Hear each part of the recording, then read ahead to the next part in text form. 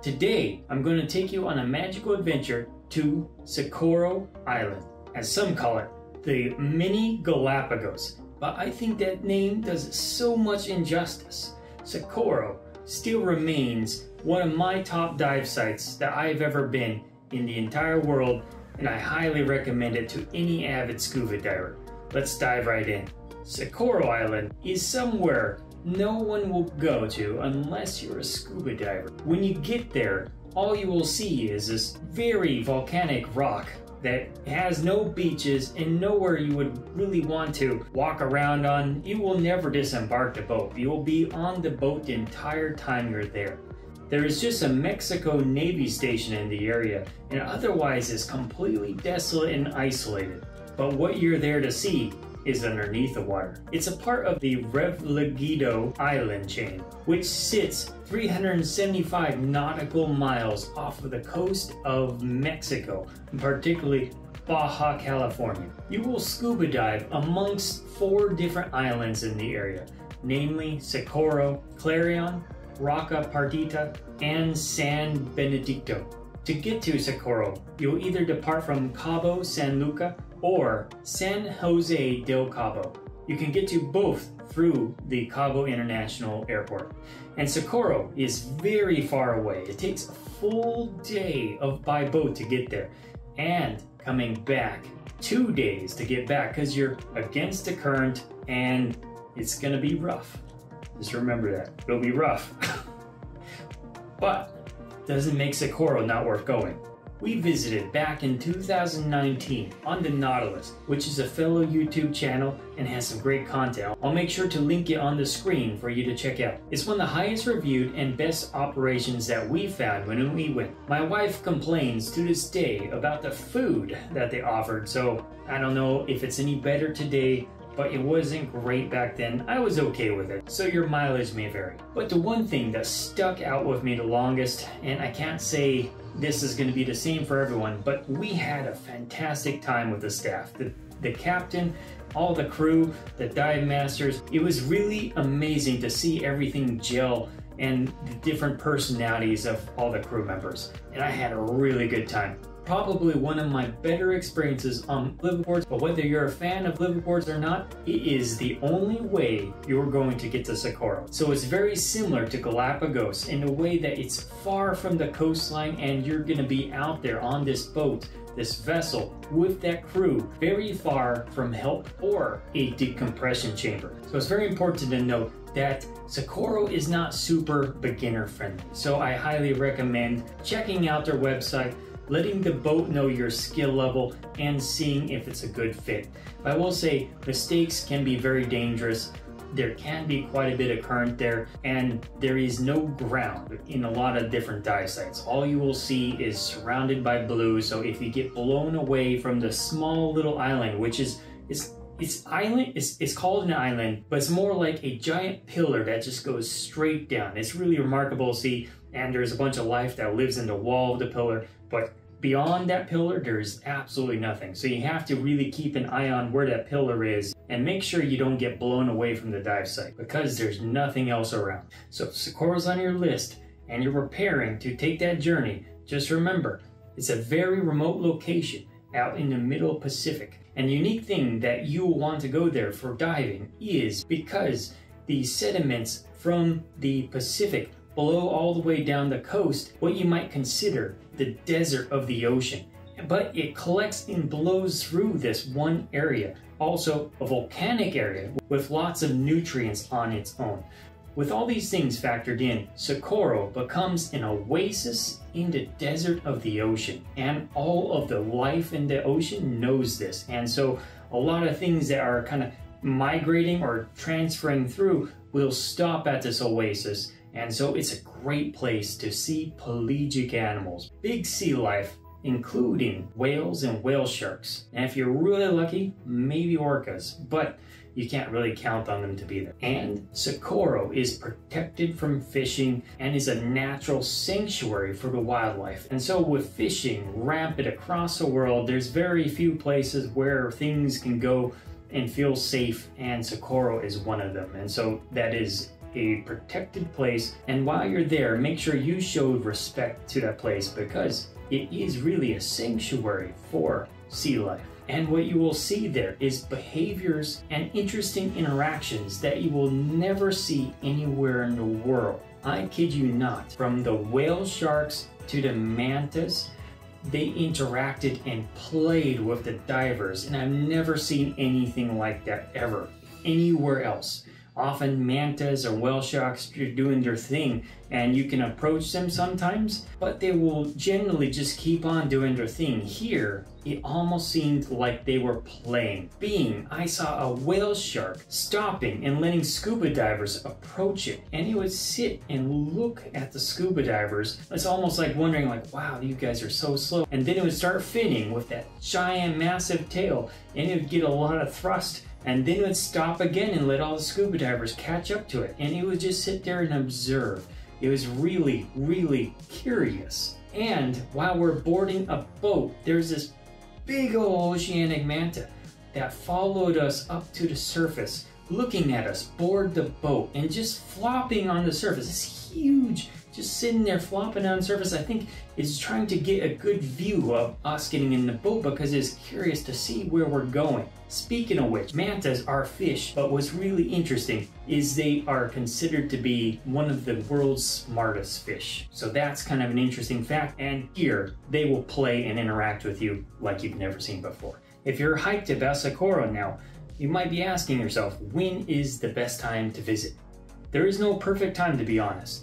The wildlife will shift and take turns in different part of the year. So it depends on what you want to see, but even then I have to asterisk all of this information being you have a probability of seeing things. So you might go in the best time of the season to see something and you might see nothing because that's how nature works. But I will say you have a nearly 100% chance of seeing the oceanic mantas and their playful nature there. The number you see may fluctuate, but other than that, you definitely will see the oceanic manta. During November and December is the best time to see whale sharks. I remember we went in September and we saw whale sharks, 2 of them. So maybe we're just lucky, but we're talking probabilities here. So your highest chance of seeing them is November and December, but I don't know what the percentage difference is. And it's also worth noting that the world is changing. And if you talk to enough dive masters and people who maybe work on the Nautilus or these different liveaboards, to probably say that the patterns of the sea life are changing to respond to the world changing as well. And so I don't think any of us know what the change really means in the long run, but things are changing, and so these seasons may be shifting. Often I hear they're shifting either forward or backwards, so do a little bit of research before you plan on going, just to be sure. Your best chance of seeing humpbacks, but humpbacks are quite rare to be seen there, is during the winter season up through April. And bottlenose dolphins are there from January to March. It's also worth noting that the conditions of the ocean change a little bit depending on the season too. November through May has the calmest season, and November has the peak high temperatures. So if you're looking at wanting warm water, it's the best time to go. But by peak, I mean 20 degrees Celsius, which is still not too warm, but it's also not too cold. And outside the peak, it can be around 20 degrees Celsius. All right, you're probably wondering what all you will see at Socorro. Let's talk about it. Aside from the migration of the humpback whales and the whale sharks I mentioned earlier, other things you'll get to see are silky sharks. I remember very vividly one of the unique experiences while I was there was at nighttime. After the sun goes down, they put on this big old light in the back of the boat that attracts a bunch of the fish to the light, and that naturally attracts silky sharks. And silkies are good sized sharks. They're a good medium. They can be a little dangerous if you see them in the blue. But what's interesting, in this particular area, the boats have been doing it long enough that the silky sharks seem to know that this is something that the boats do, and it's what they bring. And when you jump in the water and start snorkeling around, they will leave you alone. At least I haven't heard of anyone being ever bit by silkies, and I was told it never has happened, and also I was doing it. With all that said, it is a very interesting experience because the silkies,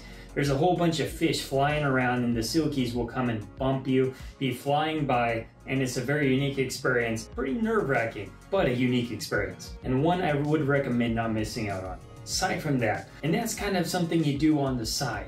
The actual scuba dives that you do, you will see silkies on rare occasion, but what I saw a lot more of are these bigger, kind of larger size sharks, Galapagos sharks. And they're good size, and you can see a whole bunch of them. And you can also see a bunch of white-tip reef sharks that kind of congregate in the island crevices and these little dents in the rock.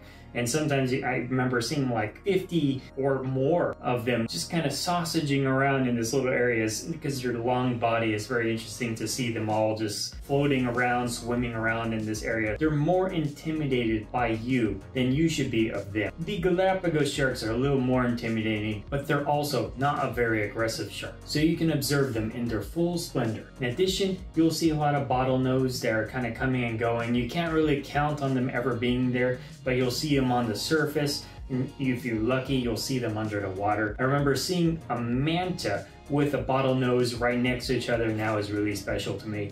And of course, let's talk about those oceanic manta. The manta you will be sure to see because you will do several dives at this dive site called the Boiler at San Benedicto. And your main purpose there is to see the manta, and you will pretty much have the whole dive to spin with the manta. And if you're lucky, maybe you'll see the bottlenose dolphin show up as well. So what's special is the manta are there to be cleaned, but they will kind of interact with you. It'll seem like they're interested in your bubbles, but I've been told that they don't like the bubbles, so try not to blow your bubbles at them. But I think everyone, at least when I was there, everyone's blowing their bubbles on them, so it is what it is. But that won't make them leave. They'll still stick around despite the bubbles. And you'll get to see them in their full brilliance, swimming around like an oceanic angel. And it's really quite amazing to see. And where you'll see all the reef white-tip sharks is in the pinnacle of Rocca Perdita. And so that's definitely a dive site you want to miss. And you often see large schools of tuna and jack in the area, sometimes being hunted by the sharks in the early morning. And another famous dive site is Clarion Island, which is a little bit different from the other dive sites I've mentioned. It tends to be more about smaller reef fish, and you'll have a good chance of seeing the bottlenose dolphins there, as well as turtles and silver-tip sharks. And one really special behavior that I've never seen anywhere else I have to mention because it's so cool. If you get the chance to see a whale shark, which I guess you gotta get lucky to see them, but when you do, there's so much sharks in the area. You'll see the whale shark, it's just standing out. I mean, such a big creature to be honest, but you have to watch and observe the other sharks because they get all excited. They're kind of fidgeting around, and what you'll see, they'll fly straight at the whale shark and they smash against the sidewall of the whale shark, and they'll smack right against the hard skin because the skin's very scaly. It's like sandpaper, and so they treat it like a way of cleaning themselves or kind of polishing, I guess, their skin, but they'll smack right against that sidewall and then start swimming in our direction. And so I don't know what it's like to be a whale shark, but I imagine that's a huge violation of its space. But you'll see all the sharks doing it and everything's just going to town on it. So make sure you don't get in the way of any of that happening, but it is really entertaining to watch. So are you interested in Socorro? If this video helped convince you that Socorro is on your bucket list, please do let me know in the comments down below. And if I piqued your interest in sharks, I have gone on many dives in some incredible places with sharks, and a lot of people fear sharks. I have just a video for you to watch next, and I'll link it right here. Go check it out and let me know what you think about sharks afterwards.